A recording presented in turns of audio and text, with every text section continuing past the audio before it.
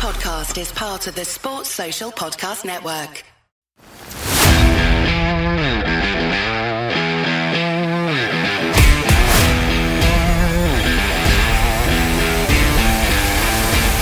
Croeso I podcast Rugby Cymru.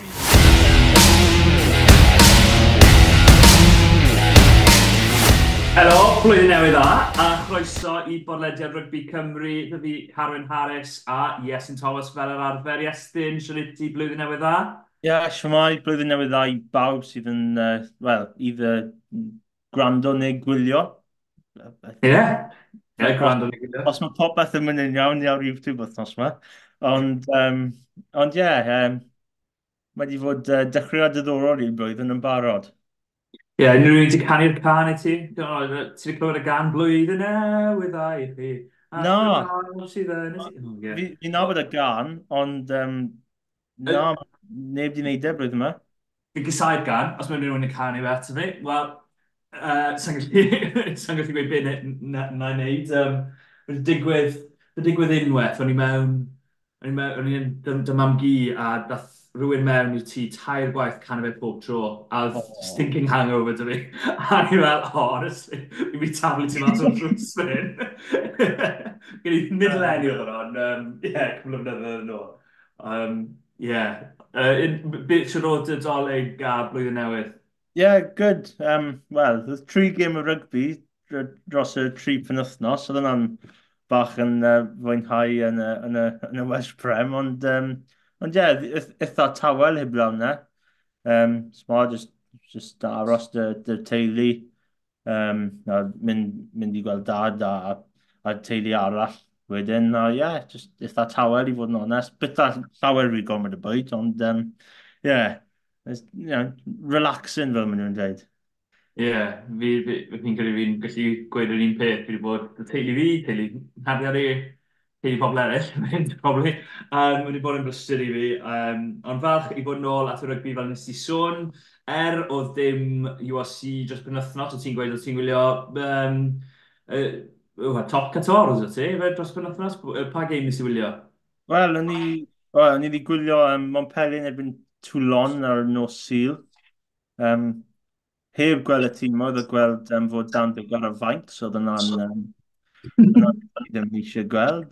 Wedyn di Sadwrn ni wedi gweld diwedd y gêm ras yn erbyn Cast ar ôl trefili o Llandyfri ar ôl gwylio gêm Llandyfri yn erbyn Pontypridd yn uwch yngraif. So, mae'n nice I gweld gemau top 14 ar fai y play, fod yn onest. Terwydd, mae fe'n cyngor wych. A fi'n mwynhau so tenfold, a mae fe'n, mae'n just good fun, really. Ma fe. A hwnna ar Pro Dydr, lle mae Sam Davies yn torri pethau lan. Fi'n credu bod prif sgorio Pro Dydr ar y foment, so chwarae teg iddo fe. Mae gymaint o rygbi ni sôn amdano a phethau eraill, so well ni fynd mewn iddo fe, ond na ni dechrau da rhywbeth sydd yn fwy na rygbi, sef marwolaeth JPR Williams, fel mae pawb wedi gweud. Felly, un o'r unig bobl yn y byd sy'n cael ei adnabod fel tri llythyren, JPR, wrth gwrs, marw yn 74 mlwydd oed. Cyn gefnwr Pen y Bont, Cymru Llundain, Llewod a Chymru wrth gwrs. Record y fe, fi'n credu 8 o gapiau dros 2 tŵr. Daeth y Llewod yn ei weid. A byth wedi colli yn erbyn Lloegr. Fi'n credu falle hwnna oedd y record oedd yn hoffi'r fwyaf, efallai. Be yw'r atgofion falle wylio clipio o fe neu pethau sydd wedi cael ei pasio ymlaen I di dy hun gan dy deulu? Just gwylio clipio o dyddiau, fel heddi o ddo. Mae chwaraewyr fel JPR, maen nhw'n wych. Fi'n credu JPR falle un o chwaraewyr falle mwy modern yn yr amser na. Fel fe gallu, yn wedig yn amddiffyn, pryd mae fe'n just mynd lan at rhywun a fel bach o shoulder check I rhywun, a wedyn, dyddiau yma, falle byddai'n wahanol, ond dyddiau ni, fe'n play on fel. Ond chwaraewyr gwych, dros Cymru a Llewod. A fi'n credu fe'n 12 fuddigoliaeth yn erbyn Lloegr, a dim di colli un, wel, mae record na yn just, it speaks for itself mewn rhyw ffordd, ond ie, smol, gweld clipiau ar-lein, a, ni gallu gweld faint mor talent oedd e, yn fi'n ofo beth yw period, Nod. cyfnod eitha wych i rygbi Cymru a gyda chwaraewyr mor dda yn y tîm na, fel Gareth Edwards, GPR, small chwaraewyr fel na. A mae fe'n un o'r standouts o'r tîm wych na o'r 70au. Ie, yeah, fi'n taro'r coelyn yn y ffen. Pawb yn sôn am pwy sy'n mynd i bod chi'n methu cymharu cyfnodau. JPR un o'r chwaraewyr, falle, bydde di bod yn iawn yn cyfnod ni heddi, falle hyd yn oed yn rhengol, lle nath o ware cwbl o weithio, dros Pere Bont. Ti'n sôn am y tackles na yn erbyn yr asgellwyr o'r Ffraincs, yr enw di byn nhw'n henni, ond fi'n gofiodd Llister fi'n gweud yn beth i fe'n cael ei fod yma i Rosed a pethau felly, ond un o bethau mae'n cael ei atgofio fwy amdano yw'r gol adlam. Wrth gwrs, nath selio fuddugoliaeth, rhannu gêm gyfartal yn y diwedd i sicrhau fuddugoliaeth dros y tŵr gyfan. Y daith, a fyd hefyd 99 galwad, oedd e'n rhedeg mewn o bobman yn ymladd â chwaraewyr i gyd o De Affrica. Methu gweud digon amdano fe, wrth gwrs. Sy'n edrych o'r chwaraewyr nawr sy'n wedi cymryd gymaint ohoni wrtho fe. Ti'n edrych ar rhywun fel Sanjay. Mae pawb wastad yn sôn am pa mor debyg yn ei ffordd mae fe'n yn mynd i gweud mosod ar y gêm, a fi'n credu dyna'r ffordd y ddau yn nhw'n chwarae fe, mosod ar y gêm. Yn mwynhau am gwrthymosod wrth gwrs, ond yn taclo'n ffyrnig yn amddiffyn hefyd. Drist iawn i glywed am ei farwolaeth yn 74. Ti'n moyn sôn am newyddion arall sydd wedi bod o gwmpas yn y ddyddiau diweddar hefyd, Iestyn? Wel, mae fi bod tipyn o newyddion dy chwaraewyr yn Cymru ar y foment. Un yn nhw, Thomas Williams, sydd rwyddo a Caerloiw? Fi'n credu sy'n gyfer am y tro cynta. O, Caerliw Leicester, Caerloiw Gloucester, ie, god am yn rhaid. So mae Thomas Williams di ymuno ar Caerloiw ar gyfer y tymor nesaf, wrth gwrs. Dros 100 o gemau i tîm Caerdydd, chwarae Pontypridd hefyd yn Indigo Prem yn ei dyddiadau cynnar. Mae'n wedi fod yn colled fawr i Caerdydd, ond mae wedi bod yn newyddion dros y cwbl o dyddiau diwetha amdano y reol dy'r caps a pethau fel yna. A fel mae'r budget yn lleihau ar gyfer y tymor nesaf, so mae'n mynd i fod yn eitha anodd i'r pedwar tîm proffesiynol yn Cymru i dal ati ar rai chwaraewyr. A fi credu mae chance really dda i Thomas Williams fan hyn i mynd allan i'r Premiership a dechrau pob wythnos a'n chwarae rygbi tuag at safon dda Caerloiw wedi colli 9 gêm yn ylynol am y tro cynta fel clwb. Ond mae fe'n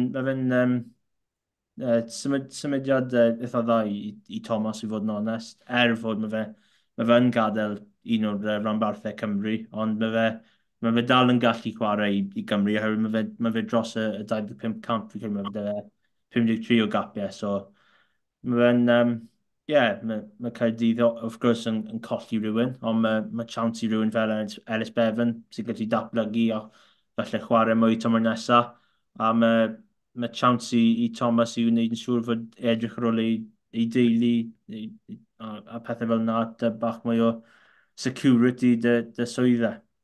Fel pan ti'n gweud, dim fawr o syndod bod ni'n weld chwaraewyr y gadael. Thomas, mae fe'n gael Saesneg i'r commodity, i fod yn onest. Mae fe'n chwaraewr talentog iawn, mae pawb wedi sôn amdano'r X-Factor sydd da fe. A mae wedi wario gymaint o weithio dros Gymru, mae'r brofiad da fe nawr. Mae fe'n mynd mewn i tîm sydd ddim yn llwyddiannus ar y foment. Ond mewn safle lle mae angen felly bach fwy o brofiad, mae mewnwyr dyn nhw rhywun fel Stephen Varney, Cymro ei ddeudal mewn na, ond Mae Stephen heb... Wel, mae fe dal yn ifanc wrth gwrs, bod da fe... Mae eitha cwpl o gapiau dros yr eidl nawr. Mae fe dal yn eitha ifanc yn ei yrfa rygbi. A felly mae'n fe'n gallu dysgu oddi wrtho Thomas, wrth i Thomas tyfu. Um, y peth arall, well i ni sôn amdano, sôn bydd falle Mason Grady yn mynd dros y bont hefyd, tîmoedd fel Bath sydd wedi bod... Wel, ma nhw wedi bod yn trio pannu pawb am yn edrych fel, ond ddim wedi llwyddo dy pawb mor belled, so gen i weld beth ddeud o hynny oherwydd bydd yn eitha drist os ni weld Mason Green mynd dros y bont yn ymwedig, fi'n credu bod fe'n dal yn llai na 25 o gapiau, felly bydd hwnna'n golli'r enfawr i Gymru, a mae dyfodol hir dymor yn y gysylltu a byr y dymor, felly gobeithio mae rhywbeth yn gallu cael ei sort o mas ffynna. Mae sôn am gymaint o chwaraewyr arall, mae boes o dreigiau hefyd. Mae sefyllfa ni'n... Mae sôn mynd i fod yn tan... Wel, dechrau tymor nesaf yn siŵr, Iestyn, o pwy sy'n mynd i fynd, pwy sy'n mynd i ddod, pwy sy'n mynd i aros. Mae fe ddim yn sefyllfa dda iawn ar gyfer y rhanbarthiad yna. Na, mae fe'n anodd. Wel, dim ond blwyddyn yn ôl oedd rhaid i chi cael 60 gap i mynd allan i chwarae yn Lloegr a Ffrainc. Dyna di newid yn gloi. Wel, ar ôl, dim ond blwyddyn yn ôl, ni wedi cael threat o player strikes lawr yn y fel. Fi'n credu mae tymor yma mynd i fod yn un anodd hefyd. Mae fe'n anodd i bob rhan bath nawr, a tymor nesaf mae'r budget yn mynd yn llai, a mae chance i mwy o chwaraewyr gadael, yn y wedi chwaraewyr fel Mason Grady, rhywun fel Jack Morgan, Dewi Lake, dwy is-captain Cymru yn y cwpan y byd. Mae fe'n mynd i fod yn anodd. Gobeithio mae rhyw golau ar diwedd y tunnel yma, oherwydd mae fe'n bach yn anodd ar y foment i, wel, dim ysbrydoli, ond fel ignite rhyw fath o ffair yn y 4 rhanbarth ar y foment. Oherwydd newyddion yma, mae chreuwyr yn gadael, mae llawer o trafodaeth, y chreuwyr eraill yn gadael, a fe'n mynd i fod yn anodd i'r rhanbarth, a mae'r undeb, mae pawb wedi sôn dan yr undeb dros y cwbl o dyddiau diwetha, a fi credu mae dal amser nhw gallu newid pethau rhyw ffordd. Fi ddim siŵr fel, fi ddim yn... Fi ddim moyn rhoi suggestions, fi'n just in case fi'n anghywir, ond siŵr o fod mae'n gallu gwneud rhywbeth i newid newid beth sy'n digwydd i fod yn onest, oherwydd os mae mwy o chwaraewyr yn gadael, mae fe'n i fod yn eitha anodd dros y 2 flwyddyn nesaf. Odi, mae hynny'n wir. Wel, mae hwnna'n... Ni wedi sôn am y pethau anodd ynglyn â rygbi Cymru, ond well ni joio a sôn am y pethau na sydd wedi bod dros cyfnod Dolig. A rheswm i'n gweud joio, os chi heb gweld y clip, yw bach o Gymraeg gan mewnwr y gwylch Luke Davies dros nid y penwythnos, dros ar ôl blwyddyn newydd yn ymateb ar ôl rhyw gwrthdaro rhwng fe a Thomas Williams, fe nes i sôn, yng ngêm y gwylch yn erbyn Cydydd, 2 rhanbarth gorau Cymru, mae mor belled yn amlwg, mae'r ddau wedi bod yn gymaint yn well na'r 2 rhanbarth eraill, a be nes di o'r flwyddyn yna ar, Cai y Fagdi nes i glywed yw Brwd i Ffrild yn Cymraeg, ond lawr yn pen y bont. Fi credu fi'n ni aros dy pen y bont, fi'n meddwl. Mae'n well. Rwy'n eitha dda rhwng dwy top tîm Cymru, a ddyn dda i gweld torf hefyd yn pen y bont, dros 8,000 o bobl yna. A llawer o Caerdydd sydd wedi trefili lawr hefyd. So dyna'n dda i gweld fel rhyw fath o spectacle fel rhyw ffordd. Hanner cynta nath y gwell sgori yn gloi iawn dy Giles, ond y weddill hanner cynta, y momentum gyd y Caerdydd. fel nath i sôn dy Thomas Williams, nath e cic-on really dda yn y hanner cynta, so mae cwpl o grub y kicks di mynd trwy, roedd cwpl o chips i Ben Thomas di mynd trwy, a fi credu y tacteg na y Caerdydd yn protector asgellu ar ffynell wen y touchline. Oedd unig beth na Owen Williams gallu gwneud hanner cynta, jyst cico fel awr y canol. A os ydyn eisiau yn eili at y cornel am 50-22 neu rhywbeth, bydd ysgellwr neu camwynet un arall wedi cael gêm dda yn wedig yn hanner cynta. Wrth gwrs, Owen Lane wedi cymryd ei cais eitha dda. Step ti mewn ar ôl Giles sgwri ei hun. A wedyn mae Grady yn dal ati o'r byd uchel yn bydd i Jack Walsh a mae fe'n ei bach o showboat yn skill wedyn yn lawr y pist. A ar hanner amser, ni'n meddwl, wel, mae Caerdydd edrych yn gyffyrddus. Yn gêm mae'r tywydd i fod yn mor wael. So, o'n i'n meddwl fod pac y gwyllt falle ddim di tanio fel maen nhw wedi o blaen yn wedig yn erbyn Caerdydd. A wedyn ail hanner wedyn, nath popeth newid. Oedd Luke Davies di dod nôl yn y gêm, rhoi cwpl o kickbox eitha really dda mewn, cwpl o gamgymeriadau gan dy bia, yn weg yn y 10 munud cynta'r ail hanner. A wedyn mae'r pac y gwyllt yn dechrau mynd wedyn, yn ymwedig yn y sgarmes dy Sam Parry, Dewi Lake yn chwarae fel wythwr. Who had that in their 2024 bingo list? Fi ddim. Ond, oedd pac y gwych yn gryfa yn yr ail hanner, a oedd cwbl o ceisiau wych gan, wel, yr un gan Giles i ennill y gêm yn un dda, herwydd mae fe'n just cico fe past wynet, fel bach o, ni chwarae pêl drod, ond y gais yma credu mae pawb di gweld, os chi ddim, wel, ble ydych chi wedi bod dros yr wythnos diwetha, herwydd, Morgan Moss, bach o bias fan hyn, ond fi wedi mynd ysgol ddysgu. Ond, yn pigo lan y pêl. A wedyn mae fe'n mynd trwy 3 chwaraewyr Caerdydd a llithro mewn dros y llinell wen a sgori. A oedd yna di newid y gêm fi'n meddwl, herwydd roedd cwpl o chances dy'r gwylch cynna. Wrth gwrs, nhw wedi cael y cais cosp a both ddim wedi mynd i cais cosp. Ond cwpl o chances nhw ddim wedi cymryd. Y ddyn wedi credu oedd Caerdydd wedi dwy'n y bêl, a wedyn ni arall, oedd Caerdydd jyst rigo'r bêl a cico fe i ffwrdd. A wedyn mae Moss jyst yn dod lan yn neud na. So, mae dal lle i wellad yr gwylch. Mae dal lle i wellad y Caerdydd hefyd. Ond mae fe'n dda i gweld y dwy tîm na yn chwarae eitha positif i fod yn onest, bod y tywydd yn dweud rhywbeth arall.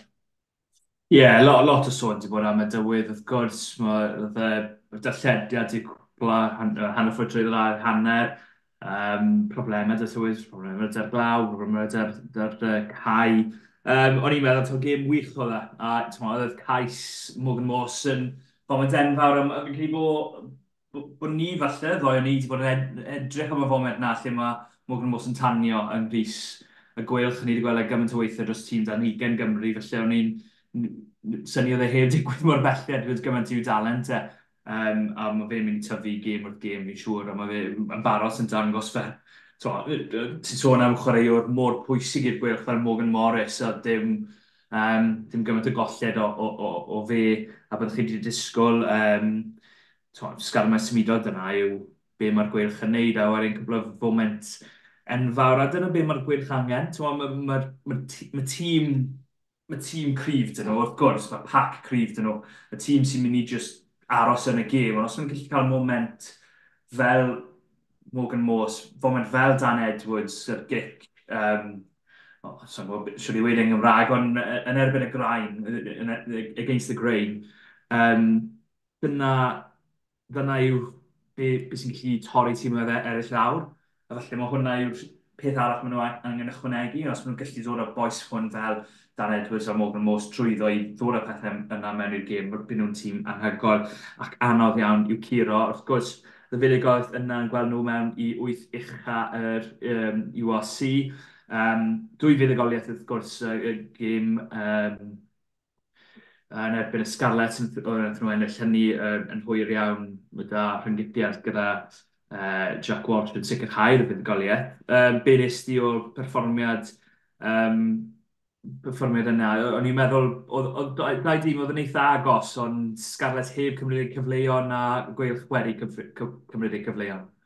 Ie, fi credu o'r dydd arall, mae Scarlett yn mynd mewn i hanner, dy rhyw 12 pwynt o blaen neu falle mwy.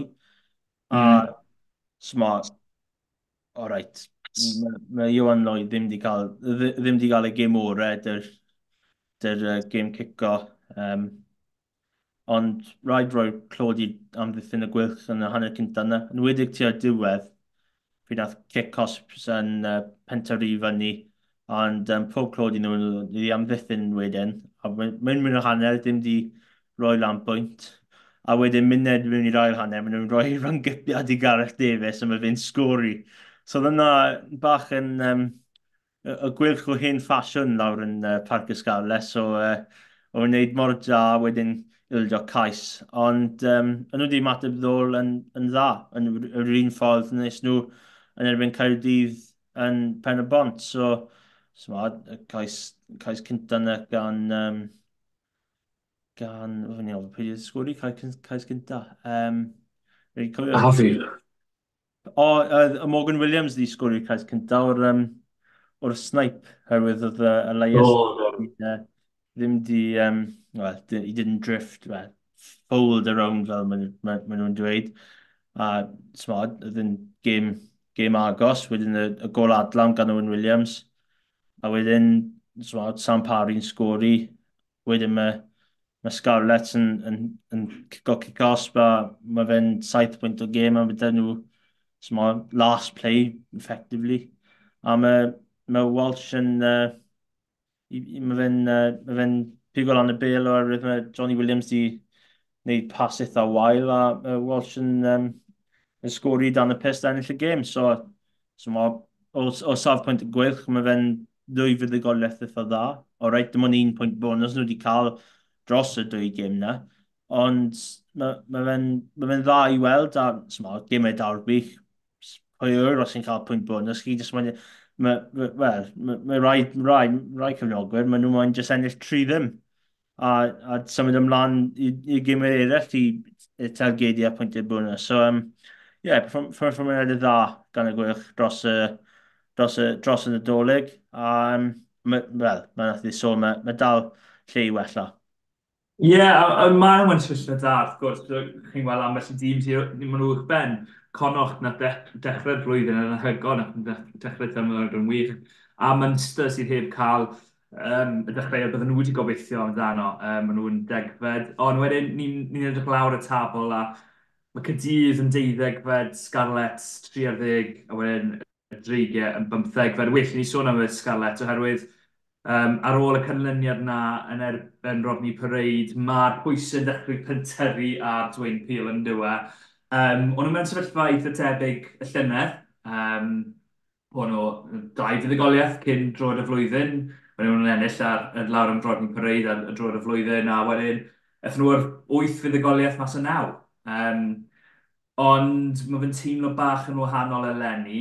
Y rheswm hynny falle, colledion gytre yn erbyn y Lions, colled gytre yn erbyn Black Lions o Georgia hefyd, a'r fath o golledion wedi cael bant o gytre. Oedd 4 golled bas o gytre, dyn nhw ar ddechrau'r tymor, dyn ni weid, yn erbyn tîm o dde Africa, Leinster a gweilch 200 o bwyntiau dros y 4 gêm hynny, nath nhw ildio. Felly, be ti'n meddwl o'r pwysau yma dwi'n Peel o dan? Ydy heiddi bod yn bwysau, neu oedd e'n anlwcus ar dwy penwythnos yn ôl pryd nath nhw golli yn Rodney Parade? Fe bach o fel y ddwy mewn rhyw ffordd, Mae'r canlyniadau ddim wedi fod yna, dy Scarlett. A fi credu mae bach o hynna ar fai Peel a weddill ei staff. Ond mewn rai adegau, mae Peel ddim gallu mae fe ddim yn gallu cael fel bach o string a reoli beth sy'n digwydd ar y cae. So, Mm. Smo, yn wedi'i yn erbyn y Black Lion, yn nhw'n warthus i hwnt. Yn nhw'n well yn erbyn y gwyrch, um, ond nhw ddim just gallu, wel, white line ffydd e, completely yn utterly everywhere, dyn nhw. Um, Blwyddyn, yfe, Conbeer a Tom Rogers, dwywaith yn a, gêm bach. a Gareth Davies yn y hanner cyntaf, pryd nath nhw wneud y symudiad o'r tap, a mae pawb yn mynd i'r ochr chwith, a mae fe'n mynd i'r ochr dde. Smo? Mm. Wrth gwrs, mae mewnwyr mynd i mynd am y gap, wrth gwrs, fi ddim rhoi bai ar Gareth Davies, ond falle ar adeg na, sma, jyst chwarae fe i'r pac, a falle maen nhw'n mynd trwy ddo, herwydd, sma, wel, nath ni sôn oedd y cic e cos mewn penter i lan i'r gwylch yn gyfan gwbl, ond a wedyn, sma, mae'n chwarae drigi wedyn, Rodney Pred, alright, y drigi wedi dod mewn i'r gêm na, falle, eisiau dangos bach mwy ar ôl y gêm yn erbyn Caerdydd. A Mhm. nes i ni siarad amdano hynna wedyn. Um, ond ie, mae fe'n... Ond mae rhywun fel Costello yn ôl. So ti'n gweld y tîm na, Costello, Fafita, Lowsi, McLeod. So mae chwaraewyr falle nhw ddim wedi cael cwbl o wythnosau nhw, maen nhw gyd nôl. Wedyn mae Lowsi'n dod mas da anaf yn y funud ola. Hwna un fawr, hefyd wedi chwarae really dda yn erbyn y gwych. Do, Um, do. Am 60 munud, pryd ath o bant o'r can, ath y gêm yeah. newid. A'n pryd nath Lawsi mynd bant yn erbyn y gwych, oedd y gêm wedi newid yn llwyr hefyd y gwych wedi Mm. cael bach o bel o'r llinell a yn gallu reoli pethau. A wedyn, ti'n colli Lawsi 5 munud cyn gosb yn erbyn cic gyntaf yn erbyn y dreigiau. Mae'n anodd. A mae ffitio ddim gallu gwneud popeth erbyn un. A fod Costello wedi ymateb, wel, dod nôl a chwarae eitha dda i fod yn onest, ydy wedi gwneud cwbl o pethau i'r cefnwyr yn wedig y ddwy yn y canol. Ond, wel, mae'r straeon o'r gym na, mynd i fod y ciciau nath Costello ddim wedi rhoi drosodd. A, smod, pryd chi'n golli gêm gan bwynt. Dyna beth sy'n ffeithio chi. Ie, yn union, ti'n methu cico flaen y pist, a mae fe'n mynd i effeithio chi pwy bynnag, a ie, mae pethau dechrau pentyrru i fi. Y broblemau ar y foment yw'r pac. Mae'r pac ddim yn ennill digon o bil, a pryd maen nhw yn ennill pil, mae fe ddim digon o da. O'r scrum ar-lein, a maen nhw'n rhoi gymaint o gicio cosbant yn enwedig yn y scrum. A felly hynna yw'r ardal sydd yn cosbi'r sgarlat ar y foment. Um, yn enwedig yn y tywydd, fi wastad di teimlo fel mae sgarlet di gweithio, yn enwedig yn y 8 mlynedd diwetha gweud, bod nhw'n well yn yr ail hanner y flwyddyn, pryd mae tywydd yn well, oherwydd mae llai o scrums efallai, mae llai o game gicio, a maen nhw'n gallu rhedeg y bel fwy lle maen nhw'n alluog iawn. Ond ie, problem dy'r scarlet. Mae pawb moyn gweld Twin Peel yn llwyddiannus. Fi'n cofio fe'r chwaraewr anhygoel, fi'n siŵr bod Iestyn yn hefyd, a moyn gweld e'n llwyddo. Ond ar y foment mae fe'n digon deg i weid bod e dan bwysau. A gyda haith anodd iawn y penwythnos yma i Clemo, mae'r pethau ddim yn mynd yn unrhyw beth yn unrhyw haws iddo fe. Ond ie, gobeithio maen nhw'n gallu troi pethau gwmpas yn fuan a ffind y ffordd o cael allan o'r dwll maen nhw ynddo. Hynny, maen nhw uwch ben y dreigiau, nhw'n golli y dreigiau, a mae hwnna'n rhannol oherwydd colled enfawr y dreigiau a'r barcar arfer, fel nes di sôn, oedd, wel, fi'n credu, dim ond y trydydd tîm neu rhywbeth erioed yn hanes y URC sydd wedi colli, sydd wedi ildio 7 cais cyn hanner amser oedd y dreigiau yn erbyn Caerdydd. Oedd Caerdydd yn anhygoel, rhaid dweud. Oedd James Botham yn wych, Ben Thomas yn anhygoel, Thomas Williams eto, ni'n sôn amdano fe yn wych yn y gêm na, ond ie, oedd y dreigiau, oedd ambell i dacl wedi cael ei fethu yn, wel, anfyddeuol o'n i'n meddwl. Ie, ddim yn performance dda gan y dreigiau. a pob clod i dau ffran, yn gynnu nhw wedi gwneud newidiadau. Mm.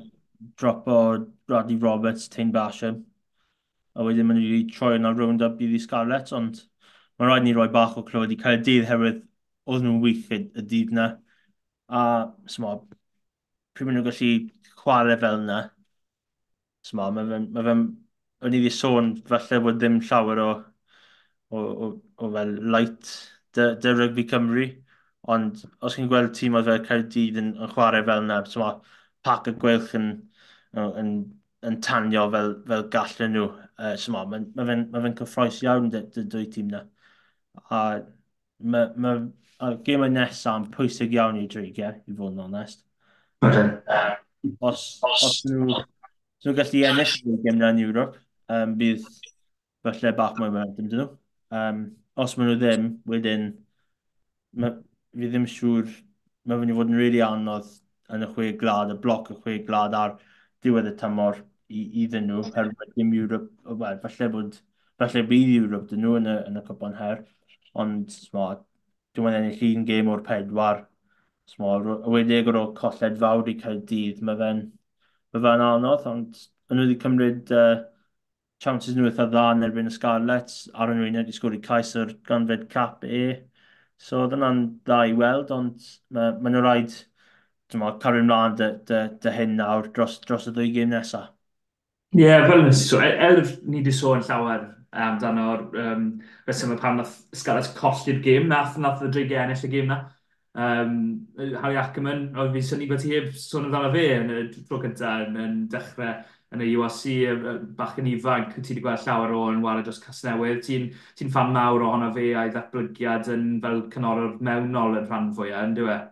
Ie, fi credu mae fe dy talent, mae fe'n dyn ifanc, ond mae fe'n dyn fawr hefyd, a mae hwnna'n helpu.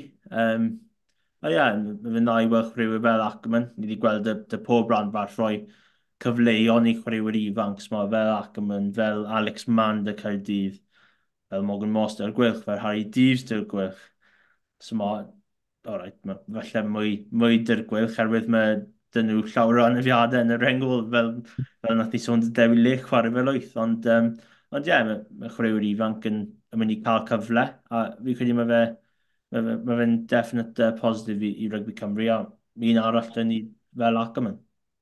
Ie, fi'n sicr. A, wel, bod y teg i'r dreigiau, nath nhw cael y fuddugoliaeth yna ar ôl troi pethau gwmpas, wneud sawl newid ar ôl, golle enfawr ar barc yr arfa. Penwthnos mae Ewrop nôl, fel nes di awgrymu fyna. Mae llawer o gemau anodd, fel nes ni sôn, Scarlett mas yn Clermont, fi'n credu mae fe'n digon teg i ni weid bod hwnna'n mynd i fod yn falle dasg rhy anodd i'r Scarlett, fi'n credu, mas yn Ffrainc. Ond y tri arall, fi'n credu bod buddugoliaethau'n, wel, ddim yn sicr wrth gwrs, ddim yn sicr o bell ffordd, ond mae'n sians go dda, yn enwedig y gwylch fetche gytre yn erbyn Perpignan, sydd â chwaraewyr fel un o'r Twilangis o ti'n sôn amdano cyn i ni ddechrau'r pod, a Tomaso Allan, wrth gwrs, baswr yr Eidal. Yes, mae fe'n mynd i fod yn ôl i gweld pa tîm y Pyrmiau mynd i dod lan da. Ni wedi sôn da hyn pryd nath chwarae mewn peliau hyn yn mis Ragfyr, so ni ddim yn siŵr pa tîm y tîm oedd o Ffrainc mynd i dod lan da, ond fi'n credu mae tîm o'n peliau well na tîm Perpignan, dy tîm cynta. Wrth gwrs, os chi'n edrych ar y tabl yn y top catos, mae'n peliau lawr y gwylod, ond fi'n credu mae nhw wedi pigo lan yn cwbl o fuddugoliaethau nawr, so felly mae fy mwy agos. A mae Perpignan un lle uwchben y play-off na, 13th place play-off yn y top 14. So, mae fe'n mynd i fod yn diddorol i gwych, herwydd, wel, ni ddim siŵr pa tîm yn mynd i troi landa yn gyntaf. Mae Perpignan wedi colli 2 gêm yn y cwpan her, maen nhw'n gwylod o'r grŵp, ond nhw wedi buddio un ar y pethnos. So, mae fe'n i fod yn un diddorol i gweld. Gobeithio mae cwbl o chwaraewyr yn ôl i'r gwylch. Rhywun, oedd Toby Booth dweud, falle bydd Cillian Williams yn ôl dyn nhw. So mae boost eitha dda i nhw. Ond, wel, gobeithio mae Cylwyn ddim yn rhedeg i'r boi tywelagi na. Hefyd, wel, byddai'n diddorol i gweld, anyway. Ie, fel nes i sôn, mae Perpignan wedi ennill roi tair diwetha yn y top 14, ond hyn hynny dwy golled yn y cwpan her, falle mae hynny'n awgrymu eu bwriadau nhw dros y tymor, beth sy'n fwy pwysig i nhw, falle aros yn y top 14. Ie, a wedyn y gemau eraill, gem arall yn Newydd, o tîm y Cymru yn y cwpan her, mae dreigiau yn teithio i zebra. Mae hwnna'n gêm diddorol iawn, yn dyw e, oherwydd lle mae'r ddau yn y tabl, mae'r zebra yn well na oedd nhw llynedd, mae hwnna'n amlwg, ni gyd wedi gweld e mor belled, ond dal, dim ond cwpl o bwyntiau sy'n rhwngddo nhw a y dreigiau yn y URC. Fi'n credu bod, dwy bwynt yn unig, y zebra dy un buddigoliaeth, dreigiau dy dwy. Sut ti'n gweld y gêm yma'n fynd gyda dreigiau'n teithio i zebra? Fi credu mae'n fod yn gêm gyffroes i fod yn onest. Os mae dreigiau gallu cael bach o mantes dan yn y pac, falle bydd yna'n helpu. Hefyd, ni gyd yn gwybod zebra nawr, maen nhw'n gallu chwarae o bob man, a maen nhw'n gyffroes iawn i gwylio. Ond os maen nhw'n gallu ennill bach o mantes dan yn y pac, felly mae chance dda dyn nhw. Ond mae fy'n diddorol os mae Fran yn mynd i roi chance arall i basio mae Bradley Roberts. As mae fel nath i sôn, nhw ddim wedi chwarae yn erbyn y sgawle, so falle maen nhw'n dod nôl i gymau yn erbyn zebra. Fi ddim yn siŵr, ond mae fe'n chance dda. Fi credu falle un o'r gymau o'r penwthnos. One of those unsung hero type games. And pryd mae dwy tîm yn just chwarae a just taflu'r bel o gwmpas. Wel, nawr fydd i dweud na, mae fe'n gorffen zebra 3 ddim, ond na, fi credu mae'n fod yn gêm eitha cyfroes yma. Chwaraewyr talentog, chwaraewyr ifanc dy zebra, mae chwaraewyr talentog a ifanc dy dreigau hefyd, fel nath i sôn dy dach yma. So, edrych ymlaen i gweld beth sy'n mynd i digwydd o gêm na. Fi'n credu mae rhaid iddo bigo yr un tîm, neu tîm tebyg, oherwydd nhw, fel neth Dai Flanagan yn gweud ar ôl y gêm, nhw sydd nawr wedi dangos bod nhw'n heiddio'r Cris. Boes fel James Benjamin dath mewn fel bachor yn lle Bradley Roberts, boes fel Harry Ackerman, boes eraill, maen nhw'n heiddi Cris na, fi'n credu dylen nhw cadw fe o fewn reswm, falle gawn ni weld rhywun fel Rio Dai yn dod nôl, ni'n gwir yn gwybod pa mor alluog ydy fe, mae wedi ennill llawer o bwyntiau a gemau i'r dreigiau yn y flynyddoedd diweddar. So, ond gawn ni weld. Fi'n mynd i weid bod zebra falle yn mynd i ennill hynny, ond ddim gan llawer, fi'n credu bydd yn gêm agos, a fel sy'n sôn, gallu fe fod yn gêm hwylus iawn i wylio. Gêm arall sy'n mynd i fod yn hwylus, yn sicr. Fi'n mynd i weid bod e'n mynd i fod yn dda, a dim os dy fi, Caerdydd yn erbyn Harlequins, mae hwnna'n mynd i fod yn gêm a hanner. Mae'r ddau dîm yn licio taflu'r bel o gwmpas, ni gyd yn gwybod, mae rhyw bachgen o'r enw Marcus Smith yn war fel maswr i Harlequins. Yn anffodus, sa'n credu bod Jared Evans mynd i fod yn hollach i ware yn y gêm, ond Dylan Lewis yn dod nôl i'r barcar arfer. Be ti'n meddwl o hynny? Y sialens sydd da Caerdydd yn gyntaf, a chwaraewyr yn dod nôl fel Dylan Lewis? Fi wir yn gobeithio mae gêm mae'n edrych yn gorffen chwech ar un nawr. Os yna'n yr unig beth sy'n digwydd dros y penwythnos, bydd yn hapus dros ben. Ond, fel ti wedi sôn, fi credu mae fe'n mynd i fod yn gêm gyffroes, fel y gêm yn erbyn Caerfaddon. 2 out of 2 tîm oedd o Saesneg nawr. Fi o'r dan. Ond Dylan Lewis mynd nôl i chwarae yn erbyn ein glwb. Byddai'n eitha diddorol os oedd Jared Evans yn gallu chwarae, os ydy e'n chwarae'n deg, bydd yna'n bach o fel pantomime season lawr yn parc yr arfer, fi'n meddwl. Dwi'n gweud bod e ddim pob tro, ydy fe? Na, wel, bydd e ddim pob tro, ond bydd yr extra spice, bydd y needle fel maen nhw'n dweud, ond Ond ie, fi'n credu Mark Smith yn chwaraewyr cyffroes am fi siŵr bydd Caerdydd yn lan at y gêm ond yr un peth fel nas diw dy pryd nath Finn Russell y cod dod lawr bris yn ôl. Fi ddim siŵr fel mi'n hyn mynd i mynd. Fi'n credu, yn i'n meddwl falle bydd Caerfadd yn ennill gan mwy pryd nath nhw dod lawr i parc yr arfer. A nawr fod y gêm na di ennill, y gêm na mor agos, falle bydd mwy, fi'n credu mae chance rydw i ddad y Caerdydd i ennill gêm yma. Um, a gobeithio fi ddim di'n rhoi jinx arnyn nhw nawr, oherwydd maen nhw yn tîm dda, maen nhw yn tîm gyffroes. Dwy tîm sy'n hoff iawn o taflu bel y gwmpas, a mae'n fod yn gêm cyffroes. Ie, fi wastad yn meddwl taw hwn yw'r un sydd â fwy o gyfle i Gaerdydd i ennill. Fi'n credu bod y match-up sy'n edrych ar y chwaraewyr o'r ddwy dîm, a fi'n credu bod y game sy'n siwtio Caerdydd.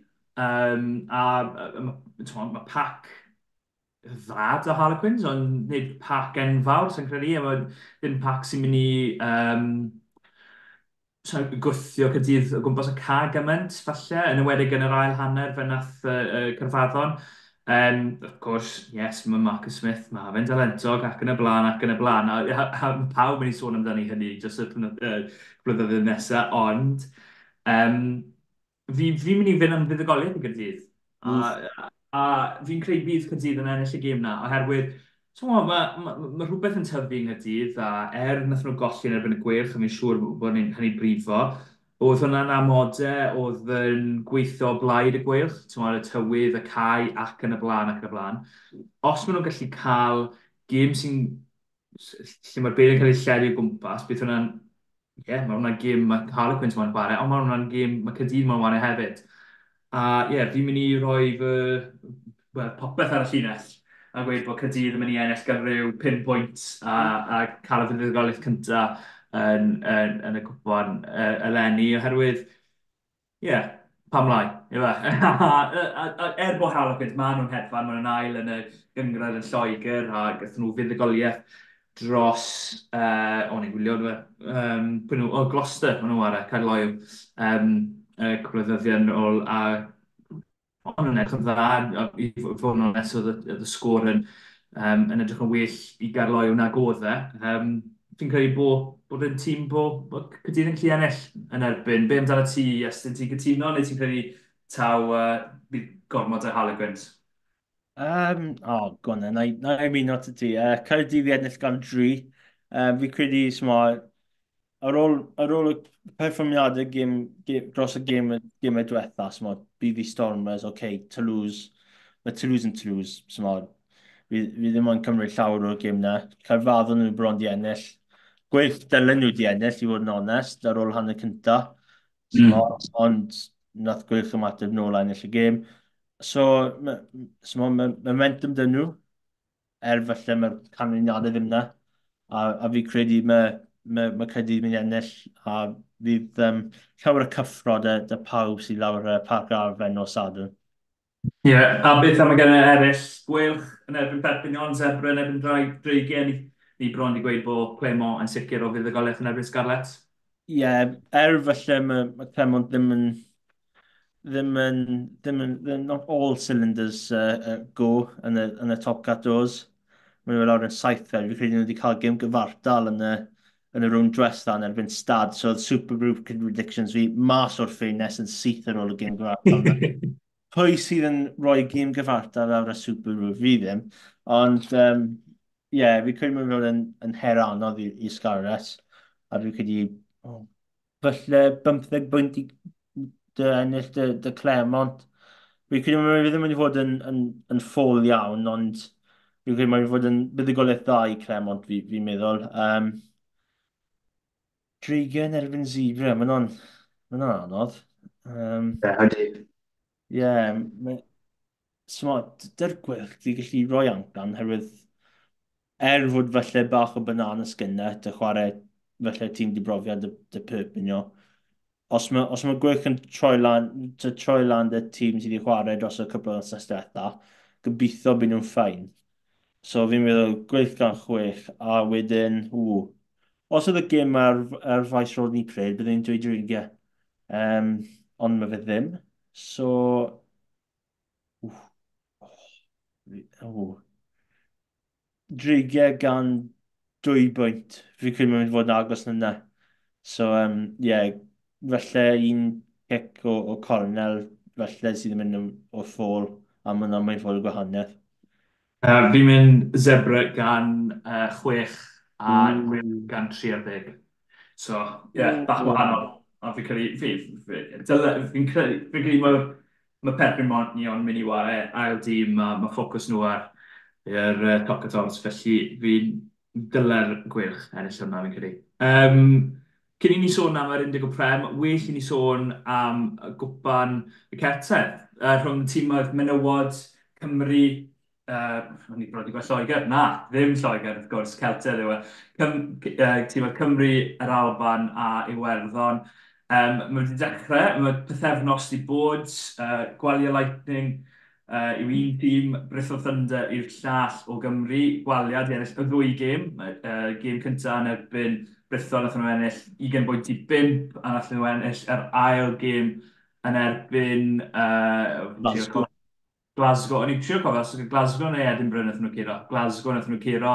Nath nhw cryn dipyn o geisiau, 6 o geisiau yn y gêm hynny i ennill hynny. Felly, maen nhw'n hedfan ar y foment, ond yn gwrthwyneb, Brython Thunder, maen nhw'n ffindio fe'n eitha anodd. Maen nhw heb fuddugoliaeth mor bellad. Gwrs, colli'r gêm cynta 20.5 ac yr ail hefyd gan yr un sgôr. Beth yw'r sefyllfa ti'n credu ar y foment oherwydd mae fe bach o syndod yn dweud, oherwydd oedd pawb yn disgwyl bydde Brython Thunder tîm cryfa oherwydd chwaraewyr profiadol fel Alec Canada, Sioned Harris, gymaint o chwaraewyr lleill, Meg Webb yn y canol ac yn y blaen ac yn y blaen, ond Gwali Lightning dau sir ifanc sydd wedi syrenu mor belled, bach o syndod i bawb yn dweud. Ie, o di, yn anffodus, fi ddim wedi gweld y ddwy gêm gyntaf yn anffodus, ond ie, ni gweld y tîm oedd, ni'n meddwl, mae'r Thunder, falle y tîm cryfa, falle nhw wedi ennill, wedyn, ni'n gweld y canlyniad, gweld fod Gwaled i ennill y gêm, ni'n meddwl, hwnna'n un diddorol, a wedyn mae Gwaled i ymateb nôl dy fuddugoliaeth cynta, ennill yr ail un hefyd. So, ie, mae fe'n diddorol i gweld, fod chwaraewyr fel, naeth di sôn, Alex Calendar, Sioned Harris, dy Brython Thunders, fi cyn mynd o'n ffeindio fe'n anodd, ond fi ddim credu mae fe'n dda i ennill gemau, ond falle bydd canlyniadau falle ddim yn fel top priority fel rhyw ffordd, so mae cystadleuaeth yma yn just datblygu chwaraewyr i cael mwy o gemau cyn mynd i'r tîm menywod cenedlaethol Cymru. So, ni'n gallu dweud fod, mae tîm profiadol yma, felly eisiau chwarae gwella, ond mae chawnt i roi chwaraewyr adeiladu bach o ffutrwydd gyda 6 gwlad, mae chawnt i roi chwaraewyr, falle roi knock ar drwsio yn cynnig yma dweud, fi yma, a fi gallu chwarae yn y 6 gwlad. Ie, sicr. Mae chwaraewyr sy'n chwarae yn y gyngred Lloegr ar y foment, maen nhw ddim yn cael llawer o gemau. Neu llawer o fynedau ar y foment oherwydd wahanol sefyllfaoedd, rhai unigolion ddim yn cael ei dewis roi'r resymau ac yn y blaen, ond mae'n cyfle nawr i rhai o'r chwaraewyr hynny, fel Meg Webb i ddangos beth maen nhw'n gallu gwneud wrth chwarae yng Nghymru, ond hefyd chwaraewyr fel Catherine Richards sydd wedi syrenu. Mae 2 gais yn y gêm cyntaf yn erbyn Brython Thunder i Gwalia a chais arall yn erbyn Glasgow dros penwythnos. Mae hi wedi bod yn wych. Nel Metcalf, mae hi wedi dangos ei hallu hi yn ddiweddar, wrth gwrs, ifanc iawn, gap cyntaf blwyddyn diwetha. A mae hi wedi syrenu, mae hi wedi bod yn wych i Gwaliau Lightning yn symud nhw gwmpas y ca, a dangos ei allu hi. A mae yna sefleoedd lan ar cyfer chwaraewyr. Stym Jasmine Joyce, mae hi'n edrych ar y gemau Olympedd eleni. Hwna yw ffocws hi, felly yr un peth dy Kayleigh Powell. Felly mae 2 safle yn y triol lan i pwy bynnag sy'n moyn nhw bron y bod. Wedyn ti'n edrych ar safleoedd eraill, mae fe dal lan. Pwy yw'r maswr gorau Cymru, Lleucu George. Robin Wilkins neu falle rhywun fel Metcalf sydd wedi bod yn chwarae'n dda fel cefnwr neu fel deg. Nif Terry hefyd wedi bod yn chwarae fel deg yn diweddar. Um, a hefyd, mae sefyllfa yma lle ni jyst i dod mas o gwpan y byd, nid y llynedd ond y blwyddyn cynt, a wedyn mynd nôl am y WXV. Falle nawr yw'r amser i gweld cwbl o chwaraewyr ifanc yn dod trwyddo ar gyfer y cwpan y byd nesaf neu'r twrnament mawr nesaf. A fi'n credu bod hwnna'n berffaith ar gyfer nhw. Gwaliau Lightning penwthnos yma, maen nhw'n teithio, maen nhw'n teithio i Clovers yn Iwerddon lawr y Musgrave Park am le i ware. Mae hwnna'n fraint i gymaint o chwaraewyr yma. Dyna ni wedi hynny. Sawl gwaith maen nhw wedi chwarae yn Musgrave Park o blaen, felly ddim llawer os nad o'r gwbl. A mae Brython Thunder yn gytre yn erbyn Caredin yn Parc y Scarlet. I gwaliau Lightning, byd nhw'n gobeithio o ennill y twrnament nawr.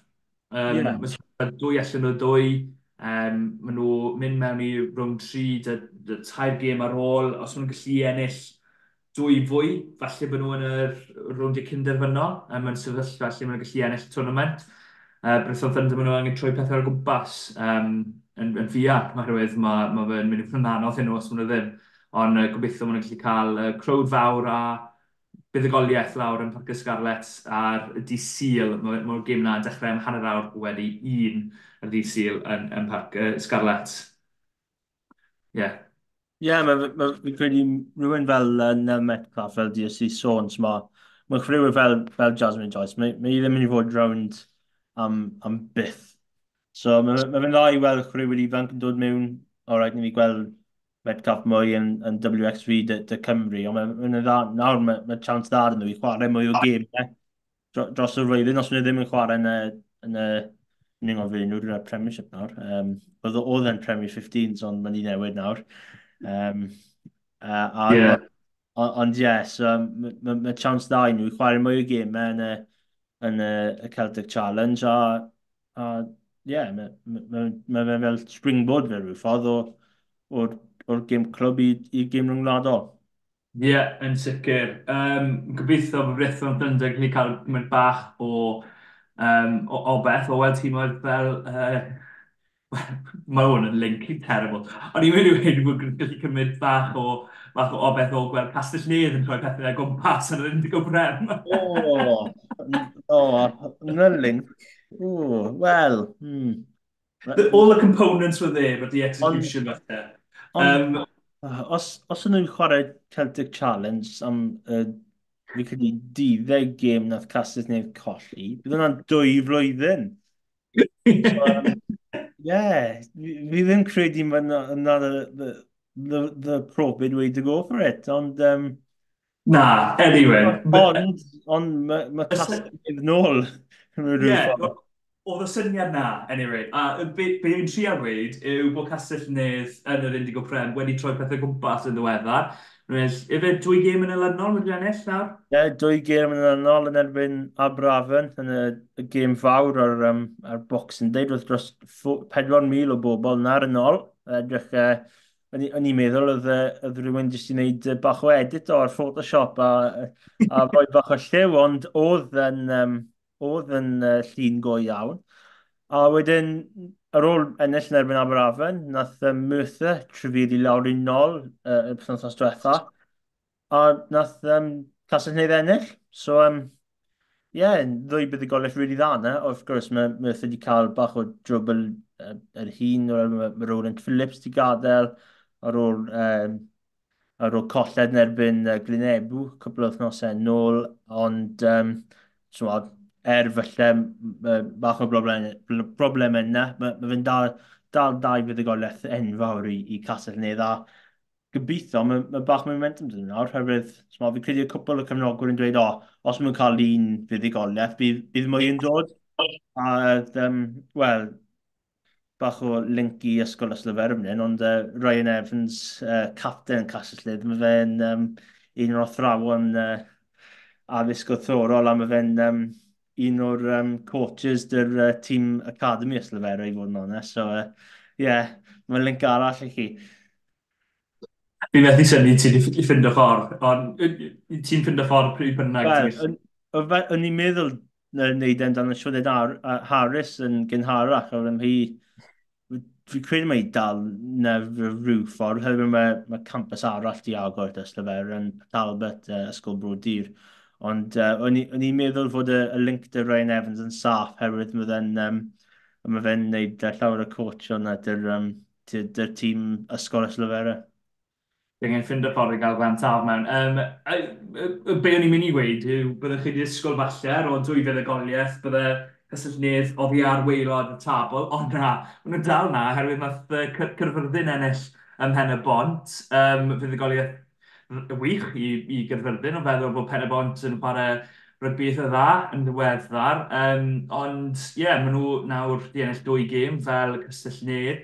A mae'r tabl yn dechrau cyfyngu yn dywe, oherwydd o'n i'n sôn ar ddechrau flwyddyn pwy bydde yn y 6 ucha, wel 4 ucha, sori, oedd rhyw 6 tîm ni'n sôn amdano, a cyn nath ni ddechrau recordio'r pod yma, nath ni fynd trwy ddwe, a ni'n meddwl bod rhyw 8 tîm nawr, neu 8 neu 9 tîm yn gallu bod yn y 4 ucha, ond mae yna cwpl o dîmoedd yna'n edrych yn eitha sicr yn diwedd. Falle Llanyddyfri, ti'n meddwl, yw un o'n nhw. Nath nhw cael fuddugoliaeth o bwynt yn erbyn Pontypridd, siwr oedd y gêm na ar y penwythnos.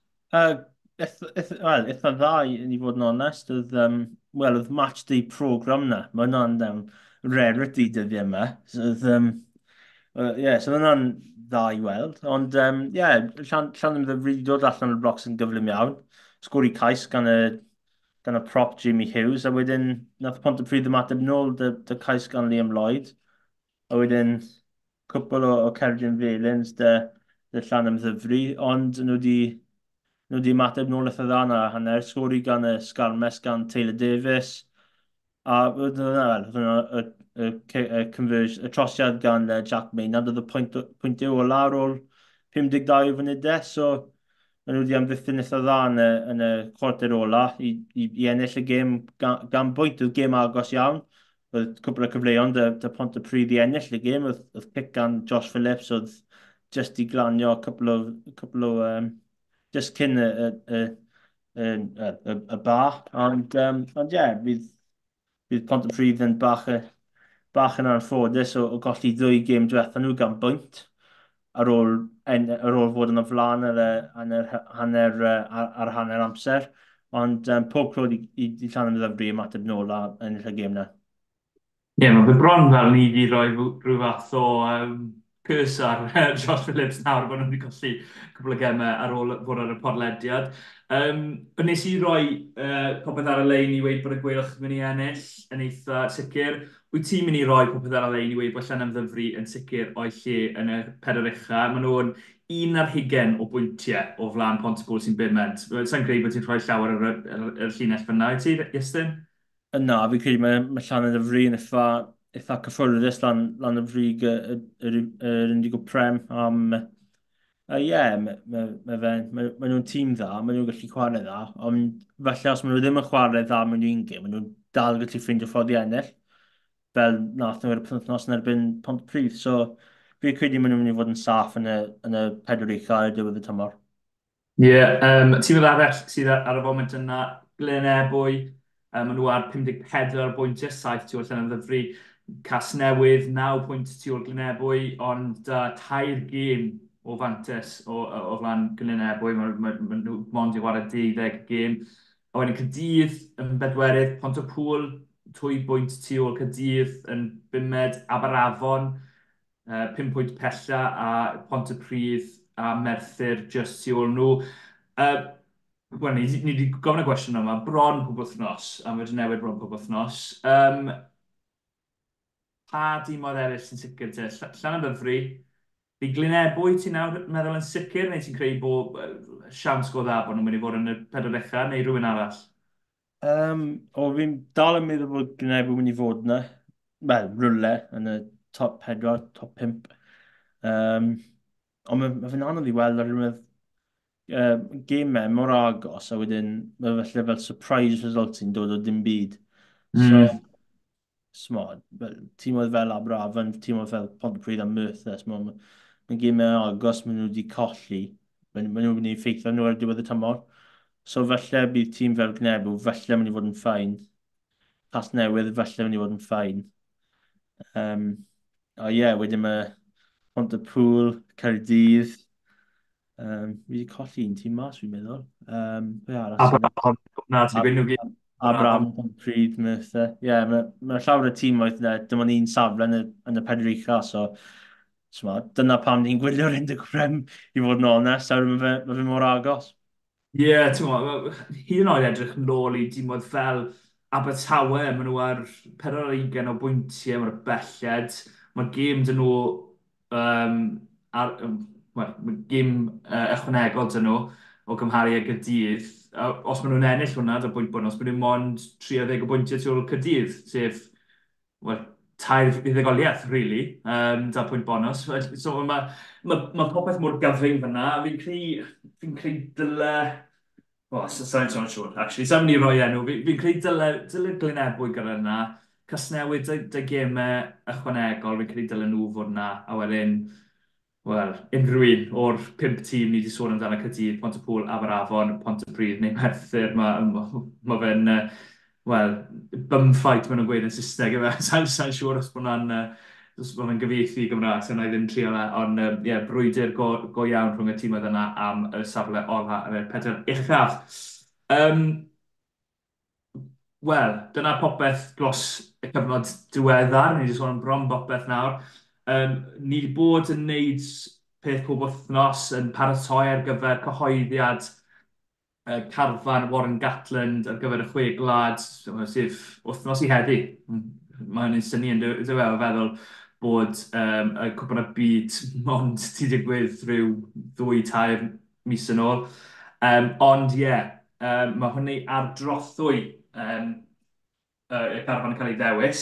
Felly, ni wedi wneud maswyr, ni wedi wneud rhif 6, beth am cefnod te, oherwydd fi'n credu mod yn frwydr go iawn. Mae gymaint o sôn am newid safleoedd, chwaraewyr sy'n gallu chwarae'n safleoedd eraill, falle.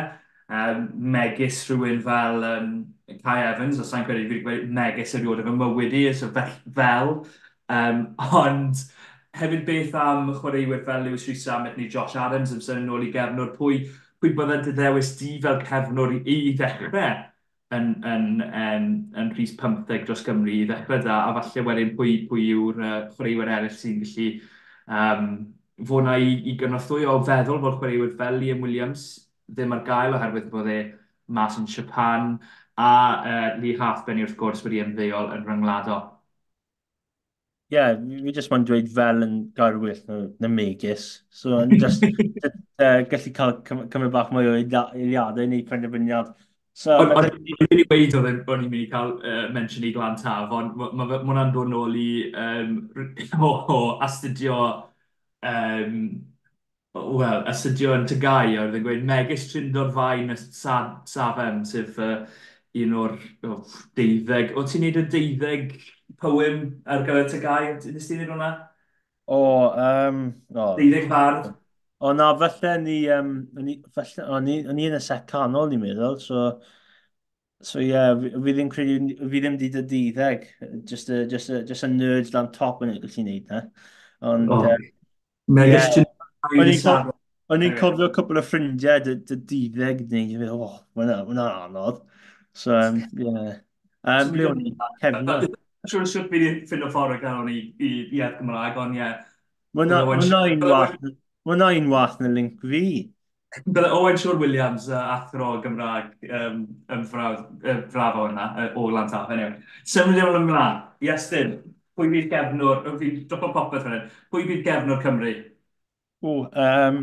Os ni'n torri yn lawr, mae dy ti Kai Evans sy'n gallu chwarae fel cefnwr neu 10. Fi'n credu mae fe mwy na cefnwr ar y foment. Mae dy ti Josh Adams a Lewis Rhys-Samet, dwy ysgellwr sy'n gallu chwarae fel cefnwr. A wedyn mae dy ti Camwynet, rhywun sydd ddim dy llawer o brofiad, ond mae fe'n out-to-out fullback fel maen nhw'n dweud. Fi moyn gweld Camwynet yn personol, herwydd mae wedi cael dechreuad really dda. O'n i'n meddwl yn y tywydd yn Pen y Bont, oedd wedi chwarae'n eitha dda yn wedig ar dechrau'r ail hanner. Mi nath gweith dechrau mateb nôl. So, So fi moyn gweld Wynech chwarae, ond fi'n meddwl bydd, fi ddim yn siŵr. Fi credu mae fynd i pigo un o'r ddwy ysgellwr i chwarae fel cefnwr, a fi ddim yn siŵr pa un. Fi'n meddwl Adams, a wedyn mae Zamet a Dyer Asgell. Fi'n meddwl Adams fyd. Na i fynd trwy reswm i fi. So, mae fe fan enfawr o Adams, mae pawb yn gwybod na, a mae fe'n fan fawr o Rio Dau, mae pawb yn gwybod hynny, mae fe'n gweud e pob tro mae wedi cael cyfle i weid e. Fi'n credu mae fe bydd yn licio cael y cyfle i gael Rio Dau mewn y tîm. Um, ond, mae un peth arall i ychwanegu hwn. Wel, dwy beth, actually. Un yw ffeiw y bwso a sefyllfa dy fe, os mae fe yn gallu bod yn rhan o Garfan Cymru, ar y foment bod fe'n edrych yn ôl o sôn o bobl eraill bod e'n mynd i Loegr, ond os mae fe'n gallu bod yn rhan o Garfan Cymru, ydy e'n dod mewn i'r tîm, a'r llall yn Mason Grady. Cos y ffordd mae fe'n ware, mae'n rhaid i fe ware rhywle, mae'n rhaid i fe'n rhan o'r rhan o'r 23, felly ydy'n rhan o'r tîm cychwynnol ar yr asgell, neu yn mas yn safle 3 ar 10. Um, A wedyn, fi'n teimlo fe'n anodd, oherwydd mae Cam Wynnet, sa'n creu bydde'n chwaraewr, bydde Gatland di edrych arno llawer, hyd yn oed yn tyfu lan, oherwydd sa'n creu bod y siap y gorffen, mae fe ddim yn boed fawr, ond i'n meddwl bod y rhywun fel Jacob Beetham falle, fwy o gyfle i wared dros Gatland. Ond, mae Cam Wynnet i dangos, mae'n gallu gwrthymosod ni wel yna, mae'n gallu, mae'n step rili dda dy fe, mae'n gallu symud gorff, mae'n gallu torri, mae'n gallu sgori ceisio fel nath yn erbyn y dreigiau. Ond, mae wedi dangos bod e'n wych dan y bel uchel, wythnos wrth wythnos, a bod e'n gallu taclo'n rili dda. Um, Ond ie, fi dal yn meddwl Josh Adams yw. Felly, ie, mae fe'n anodd fi'n credu. Josh Adams yw ffefryn i fi, a wedyn, ie, dod tri ôl wedyn, pwy bynnag ti'n dewis ar yr asgellwyr, sa'n credu bod lawer ar ots, ti. Be amdano ti, Iestyn? Sa'n gweld e ddim yn pigo Adams mewn y tri ôl? Ie, fi credu mae Adams yn ei fod yn y rwle. Outside bet am y triol yw Keelan Giles ar y foment. Fi credu mae wedi chwarae eitha dda dros y ddwy gym diwetha, fi'n meddwl. Mae pawb yn ei dweud felly mae anafiadau yn gynharach ei yrfa, ond mae wedi yn dawel di just crepan mewn, a fi credu, fi ddim yn dweud fod mynd i dechrau yn y chweglad, ond falle rwle yn y carfan dydd Mawrth nesa.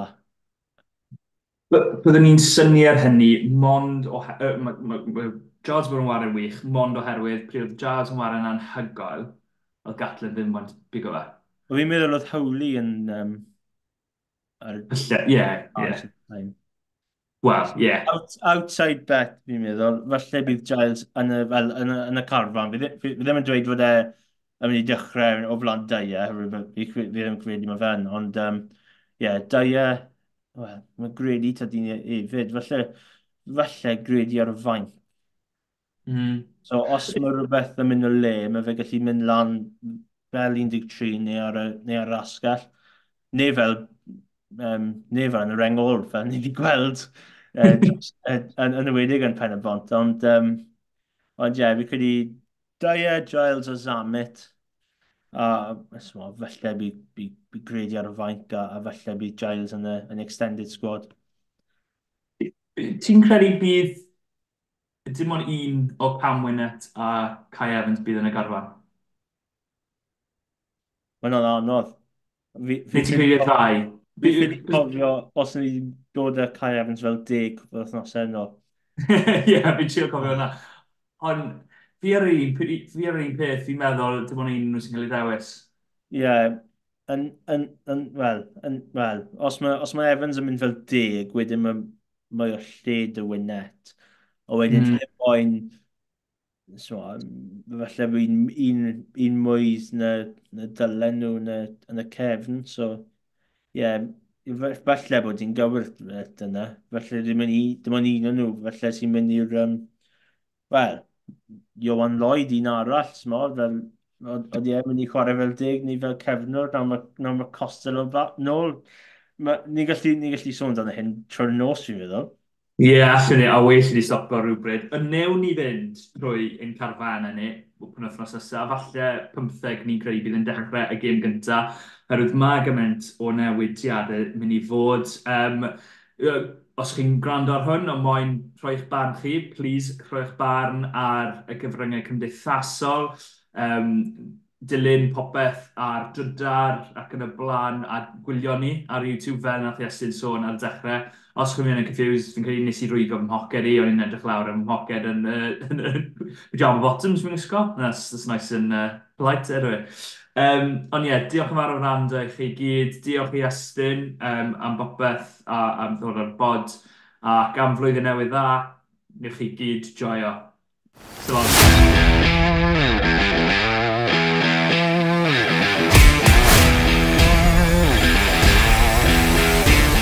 Diolch am gwrando i'r podcast Rugby Cymru.